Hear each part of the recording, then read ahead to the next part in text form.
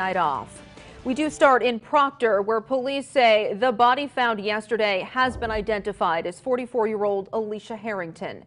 They are investigating her death as suspicious tonight. Her body was found inside a car yesterday morning on Florence Road.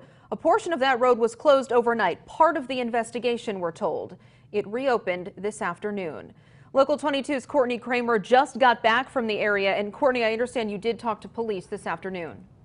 Yes, good evening, Lauren. Police are still investigating just how Alicia Harrington died, but after spending the day speaking with her friends and family, they do say the situation is not normal.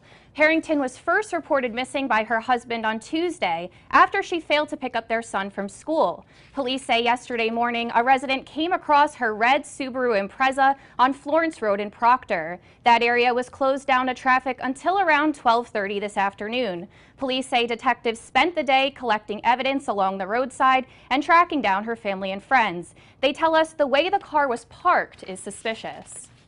It was parked in an odd position along the side of the road. Very, very close to the travel lane. In fact, the tires were partially into the travel lane. So, yeah, it didn't seem like your typical parking spot.